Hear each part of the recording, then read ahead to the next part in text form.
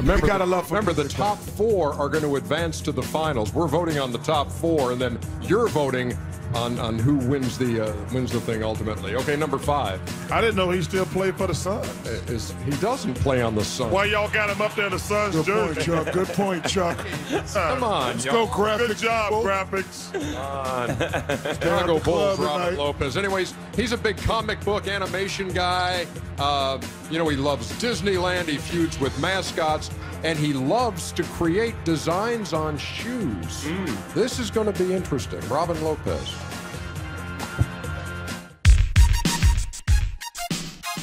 It feels like I've been drawing forever. I had an older brother who's a great artist. That really got me into it. I've always loved everything he loves. Comic books, James Bond movies, Spielberg films. I think I first started customizing my shoes in college. Big men shoes usually aren't too exciting. Usually the guards have pretty sweet kicks. I was a little jealous of that, so I tried to do something to spice my own up. Today, I'm gonna customize a pair of game shoes. Let's check it out. So right now, I'm getting rid of the mesh on the shoe with a X-Acto knife, trying to create some space to go to work. Since it's All-Star, I wanted to go with kind of an old, vintage Hollywood theme. I decided something that was kind of me was vintage animation. I do like the pairs I've done for my teammates. Back in Portland, I did a pair for Wes Matthews. I also did a pair for Dame, Will Maddox. So now this is the fun part for me. It could be a little nerve-wracking just because obviously Sharpie on shoe isn't a very forgiving medium. I got a little 1920s cartoon character popping out of a film strip and me balling a little bit. I think I'm gonna have to put a skyline, a Hollywood skyline right there. That'd be sick. You think 20s Hollywood, 30s Hollywood, there's always spotlights roving everywhere. You can use the gold to accomplish that. Stars are always out in Los Angeles. Stars are always out in Hollywood. I'm just about wrapping up here. I'm always pretty fond of the new ones. So much fun creating them, it's hard not to fall in love with it. I like to think I put a lot of thought into it.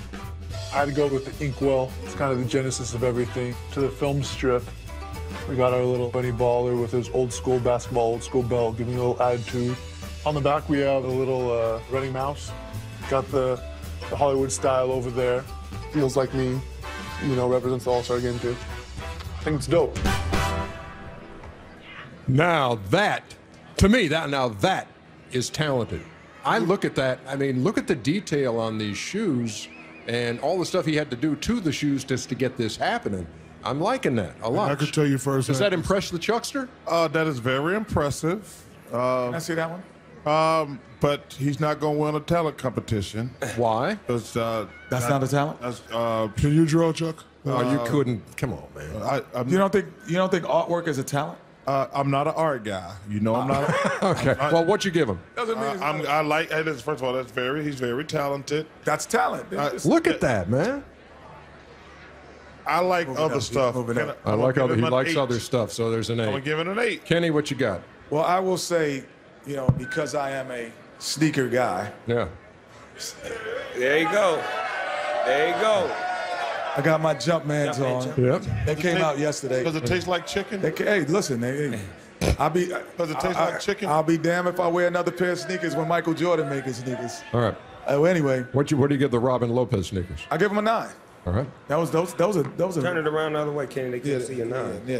This is the. That's a 9. This is the best I've seen out of the pack so far. That's a 10er for me. Wow. This is tight. Those sneakers are tight. I could tell you firsthand That's 10 that he's very passionate about this. When I was in Phoenix, he was my rookie, and he used to draw damn near every day. So that must you be played in Phoenix? Maybe that's where we got the graphic to start him off when he was. You played in Phoenix? Yeah, but after my 4th championship, something you know nothing about. 10er there too.